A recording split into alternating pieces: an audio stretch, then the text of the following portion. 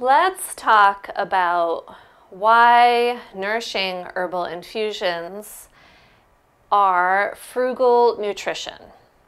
So we can compare them to a bunch of other ways that we get nutrition and realize that they are actually very inexpensive. Now there is a range per infusion of the cost depending on the herb that you're using and where you get it from. But I would say on average, the infusion costs about $2 per infusion, $2 a day for the quart of infusion. And that's on the higher end for sure, somewhere between $1 and $2. And compared to, and so what are you getting for that amount really to begin with? What you're getting from that amount is you're getting a full spectrum of minerals, and not just calcium, but you're getting a variety of forms of calcium and a variety of forms of magnesium and all of the other minerals. And we'll get into the details of what herbs have what minerals when we get into the specific herbs. But in general, there's a full range of, it's basically a multivitamin and mineral complex in each infusion, but it's real multivitamins and minerals. It's real direct from nature, from the plant, and in a form that humans could never create like we create in supplements. And it's inexpensive. It's varied as well. It's not going to be the same in every infusion, and every batch of nettle is always going to be a little different, but humans are varied as well. So I think that if we incorporate varied foods into our lives and varied nutrition, then it works well for us because that's kind of how we work. It might not be how our brain works. Our brain wants to know every step of the way, right? Like every specific amount that we're getting, but that's not true nutrition in the sense of the word of how our bodies actually get nutrition from the earth naturally. So when we compare that $1 or $2 a day to, say, a multivitamin or mineral supplement, I mean, those can be very expensive, especially the high quality ones, the food-based ones that they say. So I think in that sense, we're definitely, not only are we getting hydration with our infusion, but we're also getting a much better source of vitamins and minerals, and most likely costing less. If you're getting a vitamin or mineral that costs less than $1 or $2 a day, then the quality probably is even worse. And I really believe that most of those vitamins and minerals our body eliminates before we even use it, because it's hard for it to recognize them because it's not in their natural form. Not only that, but if you take a calcium supplement, you might be getting one form of calcium: calcium carbonate, calcium citrate, calcium malate, calcium amino acid chelate. I mean, there's all, if you go to a health food store and you look at the calcium section, there's about 20 different types of calcium that you can get. And very likely in these infusions, you're getting a nice range of those different types of calciums, whereas in a supplement, they really can only offer you one type of calcium, or maybe two if it's an exceptional supplement. Compared to food, frugal nutrition of the infusion is, you know, $1 or $2 a day of the infusion compared to buying produce, especially these days, is, you know, you can't even get a head of broccoli for $2. And there's a lot more nutritional value in the infusion than, say, like one bit of produce that you can get for that same amount.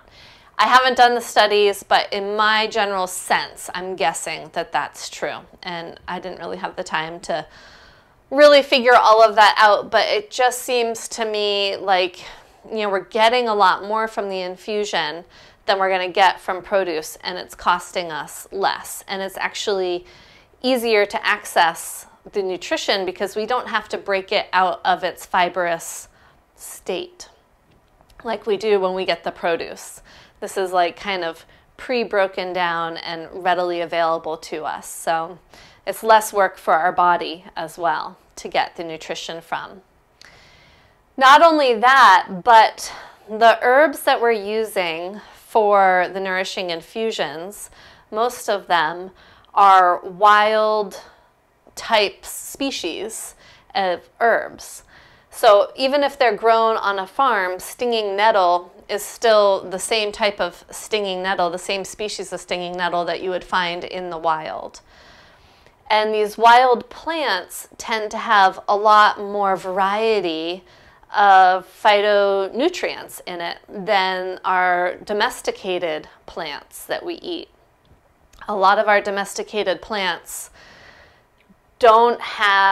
they've been domesticated to be waterier and sweeter and larger, but with less concentrated nutrition, and not only nutrition, but also all of the other nutrients that wild plants have to offer, because those add all kinds of strange flavors to the wild plants. Whereas when we domesticated our food, we were going more for taste in general, and size and ease in growing and being able to produce a lot of it than we were in flavor. So by working with wild species of plants, even if they are grown on farms, I believe that we're getting a lot more of a variety of chemistry, wild chemistry, so to speak, that our body thrives on and has coexisted with from the beginning of human time. So also compared to herbal capsules and herbal tinctures, the Nourishing Herbal Infusions is a lot more bang for your buck, so to speak. You know, you can get 16 ounces of nettle for $22 roughly, and if you were to get 16 ounces of nettle in a capsule or a tincture, it's going to cost a whole lot more than that, right? Because a 2-ounce tincture of nettle is probably close to $25, and the amount of nettle that's in that tincture is probably half an ounce of dried, you know, it's like, so half an ounce at $25 of nettle and all that it has to offer versus 16 ounces for less than that. So that's a huge cost savings. And you're going to be getting all the nutrition from the nettle versus in the nettle tincture, you're not getting nutrition from it. The alcohol is not as good of a solvent of minerals and vitamins as water is. Also, compared to capsules, I mean, how much nettle are you really going to fit in a capsule? Not a lot. And then how many capsules are you going to fit in a jar? And again, you're paying for all of that processing that happens. So definitely as far as, you know, as far as food goes, this is a lot more frugal. And as far as supplement and herbal medicine goes, this is also the cheapest way to go, because you're buying your herbs in bulk, you're using them in whole, you're cutting out one of the middlemen, the processing plants. And if you buy them direct from a distributor, then you're also cutting out the stores, but you don't have to pay that price as well. They are also, you know, if you want to compare them to smoothies, a lot of people have their daily smoothie. But if you think of all of the food that goes into a smoothie, it's pretty high-end stuff. You have your yogurt, you have your frozen berries, you have your kale. Usually it's organic. If you're in smoothie mode, you're going organic with all that stuff. And so I don't know, but it would be interesting to find out how much a quart of smoothie costs compared to a $2 at most quart of infusion. Plus it takes less time to make. And then compared to other drinks, coffee, you know, you get a small coffee for $2.50. Soda, I don't even know, but we can't even compare, because soda is going to be hazardous to your health, where infusions are only beneficial to your health. Bottled water, tap water, it's going to be cheaper, but at the same time, you're adding so much nutrition to the tap water by adding the herbs. I think that that is worth it. So compared to all those things, Nourishing Herbal Infusions is the cheapest way to get nutrition compared to all of those. Now, if you wanted to even have it cost less money, you could go and harvest your herbs yourself.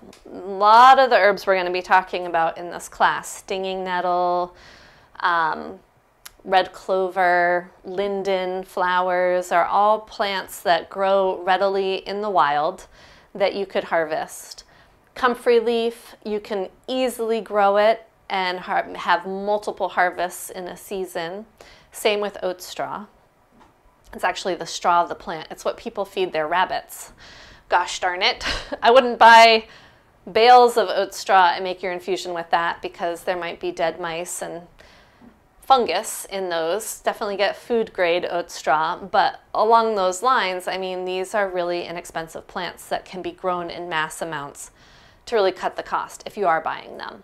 But you could also grow them inexpensively if you have the time. But then it's like time versus money, and honestly, it's going to cost you less to buy the herb in bulk than it does to take the time to harvest them and dry them yourself.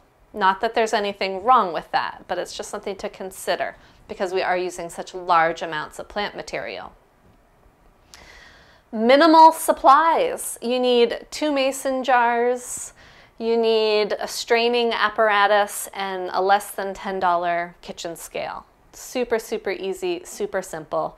The water is free. If you don't like your water, if you have city water that's chlorinated, you can, when you boil it, you boil off the chlorine because it's a gas and it vaporizes out of it. So minimal supplies.